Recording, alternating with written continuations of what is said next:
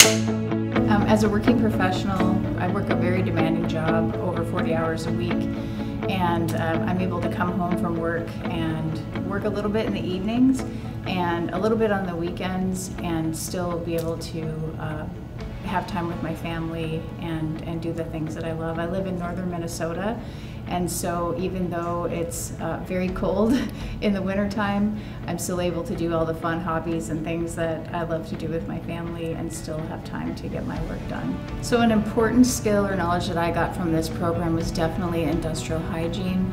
I'm an HR manager, but I have been working and doing lots of safety things throughout the company, not only at our division, but corporately.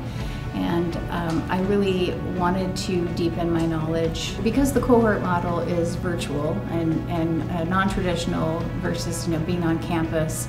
I still thought that it was a very intimate experience with other students because I felt really close to a lot of my cohort members. Even though it was virtual, we still had a lot of great connections, lots of texting, lots of calling one another, talking about assignments, talking about different things that were going on, with projects and stuff. So I felt very connected and a sense of community that I don't know that you would maybe always get with, with a program like this, which I thought was pretty neat. And I think the on-campus visits really helped with that as well.